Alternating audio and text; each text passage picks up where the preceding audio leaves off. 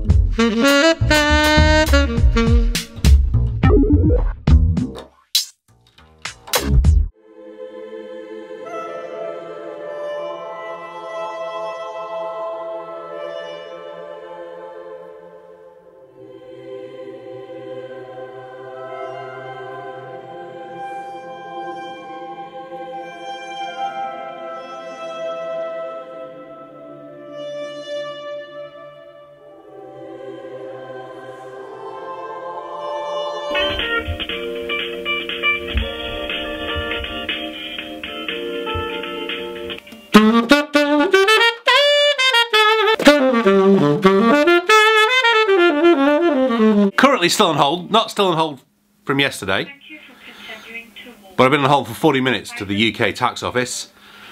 Still can't get through to them. So what I'm doing, I'm jamming along to the hold music. I'd highly recommend doing this. One of my favourite tricks when I get telemarketing calls is to give them a low B flat. Always tends to do the trick, they don't tend to call back.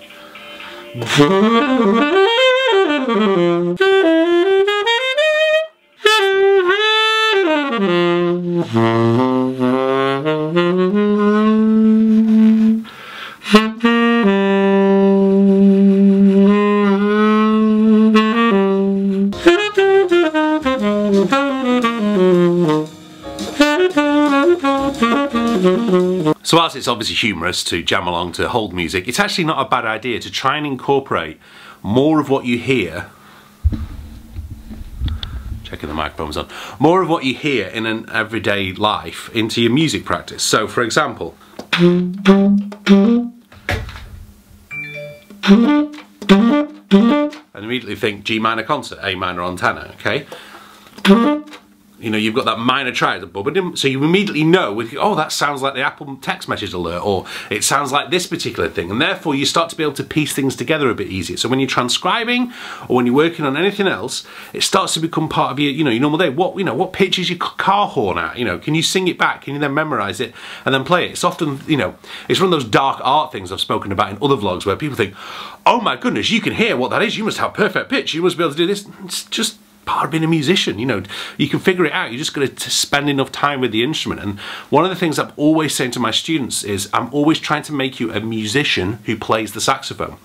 And what I mean by that is all of us have thousands and thousands of melodies inside of here, whether you're a musician or not, they're in here.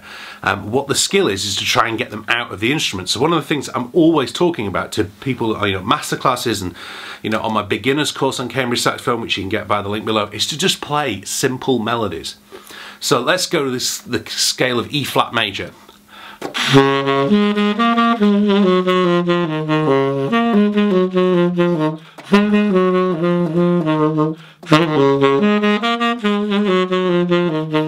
Try that now. Pause this video. Pause me. If you've got a saxophone in your hands, go and play that.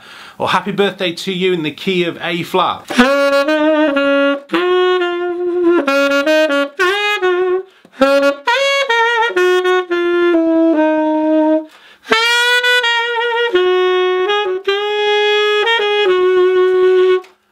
If it is your birthday today, happy birthday. Just finished my Wednesday email. If you're not on the list, head below to the 4 free saxophone lesson link at cambridgesaxophone.com. Get the 4 free saxophone lessons and get on my email list, my Wednesday email. Try and share you something I'm reading, something I'm watching, and something I'm listening to. And I've done that, but I've just come outside because I've got a slight break. My mum is coming down on the train today, but the light is lovely, and I realised I haven't shot any drone footage outside in my garden, essentially, in the winter. So it'd be nice to get some winter footage, especially with some winter sun as well.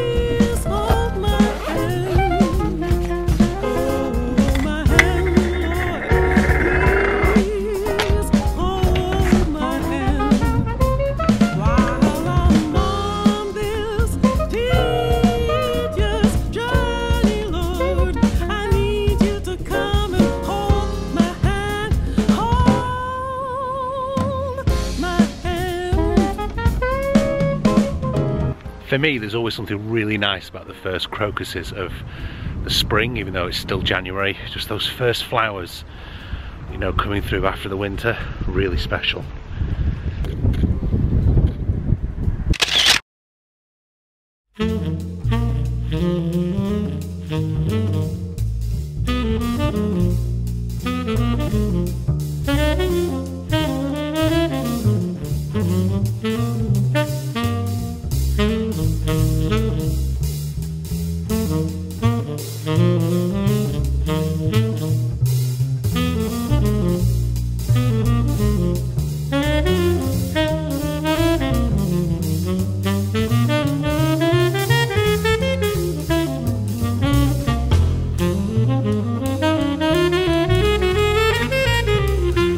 So my mum's arrived nice and safely. I'm sure you can understand I'm not going to be doing an awful lot of vlogging, but I just wanted to very quickly go over some Q&As or just some comments that have come up on the previous videos.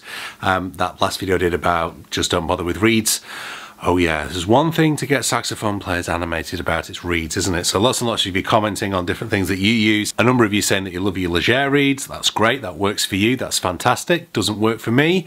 Sax Spy says try a Reed Geek if you haven't already. I have to use a Reed Geek. I've got one that sits in my case, like it, but as I'm just saying, my main point was I don't want to spend a lot of time prepping and organising reeds. I just want to get reeds out of a box that play really well, and what's worked for me has been, so far, the D'Addario Select Jazz. Dave was talking about the Rejuvenate. Yes, there's Rejuvenate videos up here. I used the Rejuvenate for a number of years. I've gone back to the standard Rico ones because I found the Rejuvenate, maybe it was the way I was using it, the reeds didn't last as long as they do when they're in the Rico case, or D'Addario, whatever you want to call it. But basically, for me, I don't know, maybe I was over soaking the reeds in the Rejuvenate. I did enjoy. Bill, you keep talking about cults. I'm not sure what you're getting at there. Joanne Peeler was talking about, she's heard that hydrogen peroxide rinse for about 30 minutes. Stan Getz, not the obvious one, says Seamus Blake went through 60 reeds to find one to record on. I've heard that from a lot of people before. And a lot of people start to really get obsessive about reeds, and it's what I've said before when I was talking about ligatures, you know, in terms of marginal gains, and I get it. What I'm getting at is, if you are short of time, which most of us are, I know I am right now, you want to be able to spend as much time on the horn as you've got, not spend that time searching around for a reed all the time. And that's where I'm at the minute. I want a good set of reeds that enable me to lick it, stick it on the saxophone, off it plays. At other times in my life, I've spent hours, and I hope I will get to that stage where I can spend hours prepping my reeds, getting the perfect reed back again. Now is not the time I've got to do it. Anyway, thank you very much for watching today's vlog. Don't forget to check out my last vlog here. This is what I was up to this time last year. Don't forget to like and subscribe if you haven't already, and I'll see you really, really soon. Thanks for watching. Bye-bye.